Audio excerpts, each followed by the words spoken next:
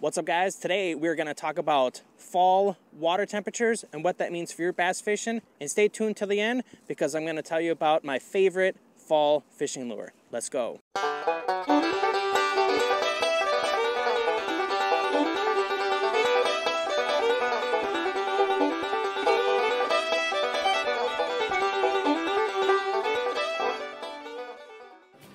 Hey, welcome back, guys, here to a Bass and Brews.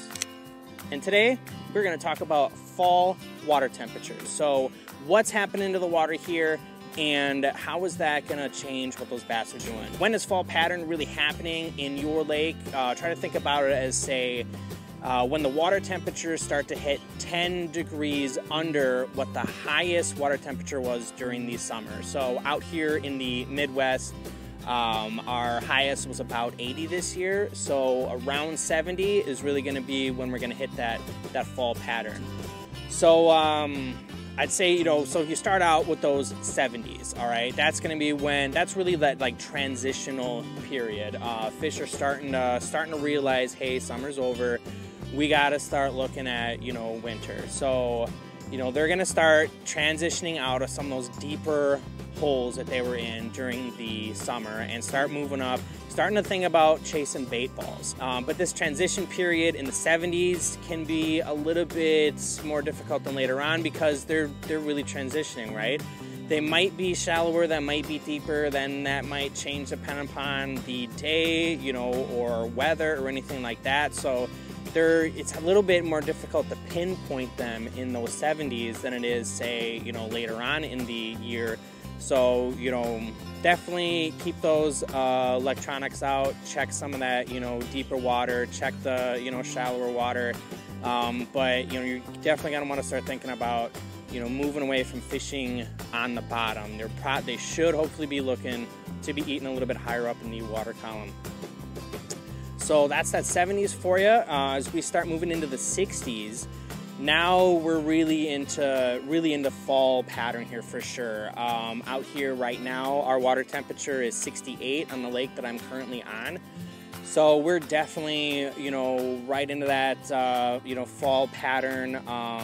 We're still almost on the edge of transition because maybe this lake only got up to, say, 78. So we're still close. So, still take a peek deeper, but they should be chasing those bait balls for sure. At this time, it's almost more important to find those bait balls than it is to have these fish on specific structure. So if you find the bait, chase the bait, you should hopefully be finding those fish. As the water temperature starts to drop here as well, our weeds are going to start to die off a bit. So make sure you take a look and make sure you're fishing the greenest weeds. And that's going to be more important later on. As we move down into the 50s, that's where you're really going to need to find some of those green weeds. These fish are going to be really feeling that winter's coming, so they're hopefully still, really active, still trying to fatten up for winter. But as they kind of get to the 50s, this is kind of that transition back out period. So they're going to start, maybe looking at going back to their deeper stuff where they're actually going to stay for the winter. So, you're going to really want those electronics here around the 50s, maybe seeing them out a little bit deeper, around the first break. But they're also going to kind of start schooling up with the other bass in the area. So if you can find them, you should be finding a lot of them. But if you can't find them, it's going to be hard to catch them. So, really try to find them there with your electronics. That should help you out for sure.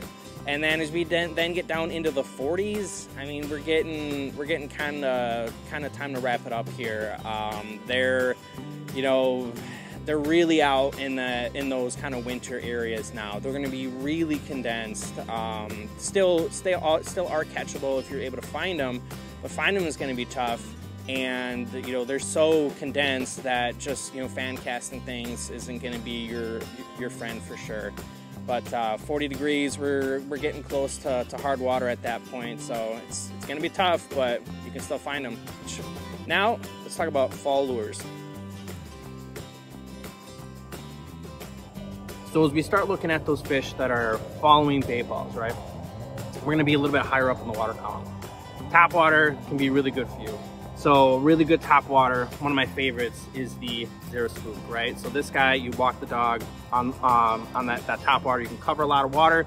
It's got a great action, a lot of fish just seem to love it. It's got a nice rattle in it. So it's gonna call fish in, and it could even call them up from those depths. Even if, say, they're chasing around 10 feet down, this could call them up, no problem. Another really good one is your crankbaits. So this, you know, you try to find where those ball baits are, get a crankbait that's gonna dive right down to there, and you should be good. But my number one favorite lure for fall fishing is jerkbait. This guy right here, this guy is gonna be your best friend in fall time. You can cover a decent amount of water with here. That action of that dying bait fish, you know, with that jerk in there is just gonna set them off.